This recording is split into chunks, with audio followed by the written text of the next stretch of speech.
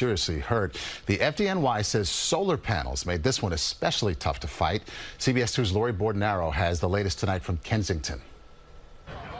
Fire tore through this three-story home in Brooklyn. The flames intensified by high winds as firefighters spent hours battling the fire. I saw the the fire department. They were looking inside and they were breaking the houses, like the fence and everything, just to, I guess, have access inside and to see if anyone is inside there. I seen so much smoke and it was just like, it was surreal. I got worried. More than 100 firefighters and emergency responders arrived to 413 East 3rd Street just before 6 p.m. Our members moved in very aggressively, very deliberately, with multiple landlines, and we were able to find one victim on the first floor. That victim taken to the hospital in serious condition.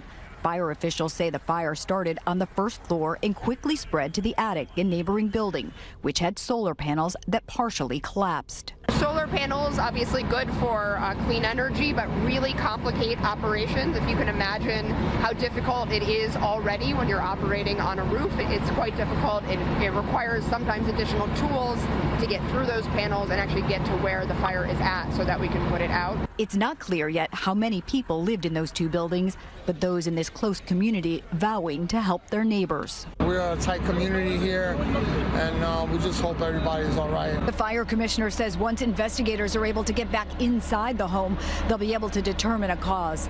In the Kensington section of Brooklyn, Lori Bordenaro, CBS 2 News.